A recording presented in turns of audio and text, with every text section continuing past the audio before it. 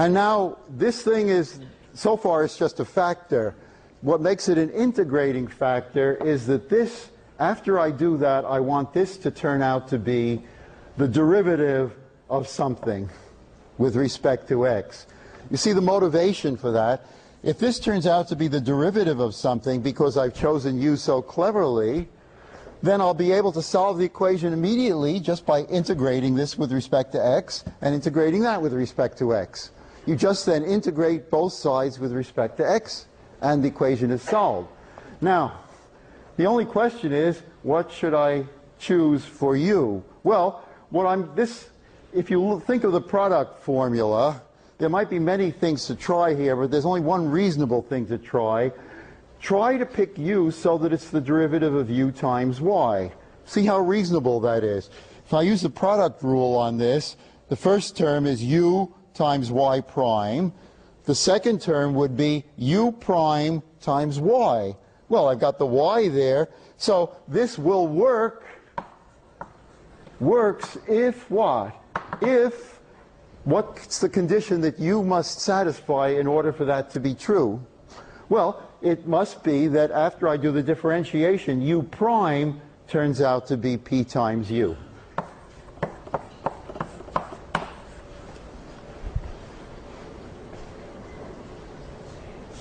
So is it clear?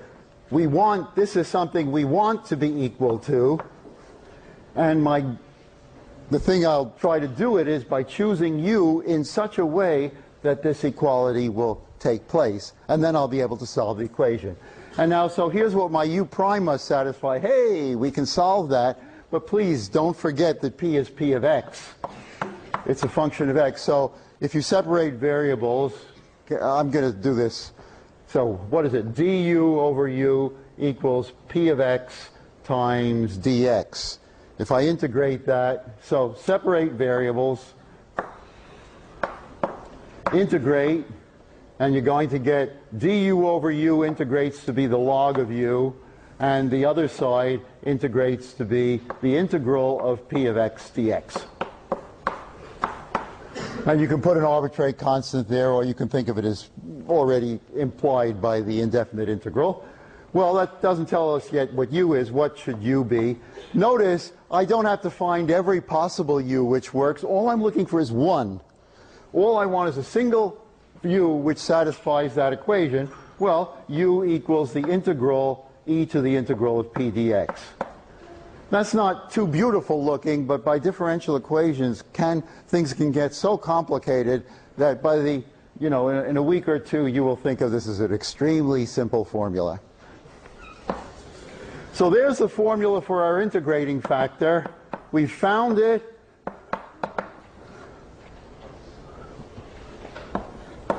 We'll always be able to write an integrating factor. Don't worry about the arbitrary constant because you only need one such u. So no arbitrary constant since only one u needed.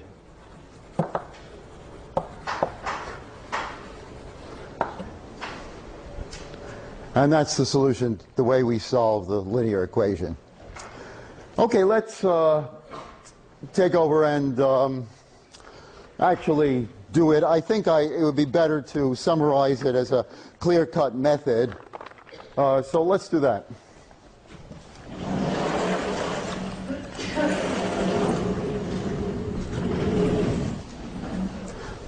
So what's our method?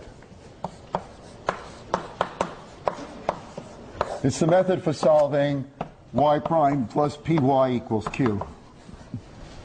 Well, the first place, make sure it's in standard linear form. If it isn't, you must put it in that form.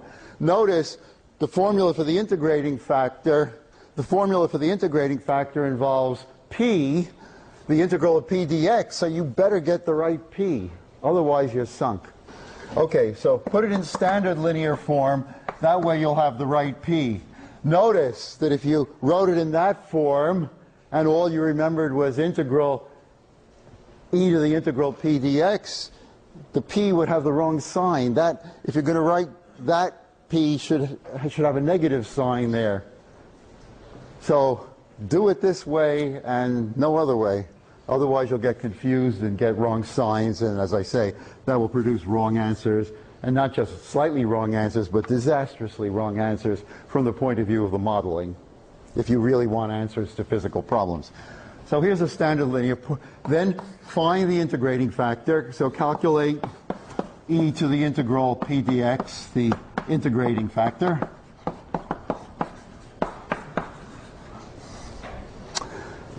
And then multiply both. I'm putting this as both.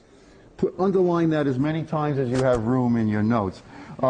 Multiply both sides by this integrating factor by e to the integral p dx.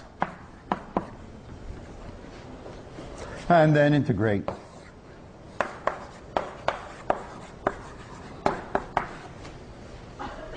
Okay, let's take a simple example. Suppose we started with the equation xy prime minus y equals,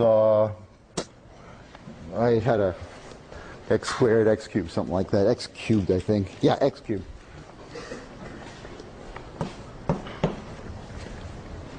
Okay.